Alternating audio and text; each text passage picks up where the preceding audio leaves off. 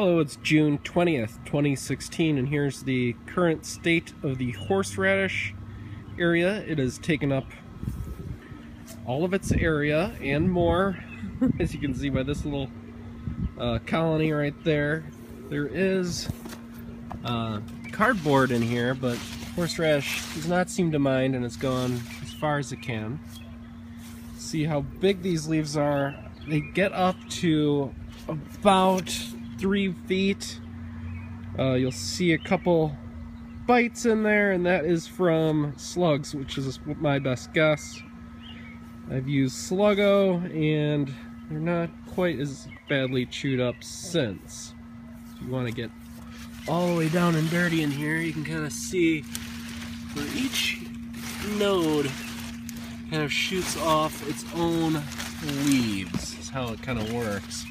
And those are the spots where you'll eventually dig up and try to grab a root. It goes all the way back there. It's got some territory where it can keep going in the back. So that's kind of where I want it to go. If it starts heading this way, I generally try to pick it and move it.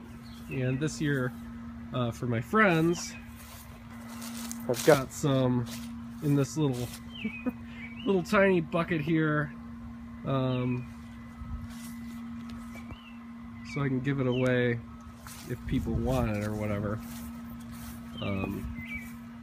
But yeah, I'm looking at harvesting probably September, October, and we'll see how it goes.